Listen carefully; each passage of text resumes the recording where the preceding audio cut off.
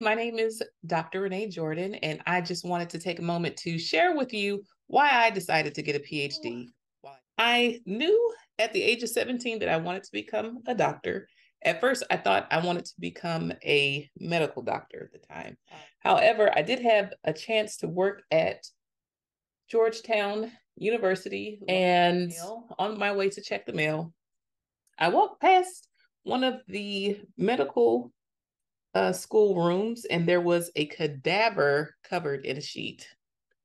Let's just say I decided then it was not for me to go to medical school.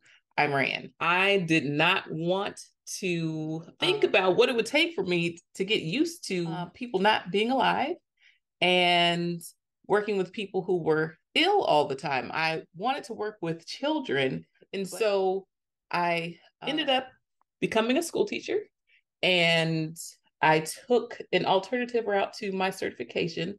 So I did the Prince George's County resident teacher program, and I wanted to make sure I was doing things right. So I went back to school and got a master's in education. And my advisor, he did tell me that I wrote well, and there was no reason that I shouldn't go on to pursue a PhD. And so I did.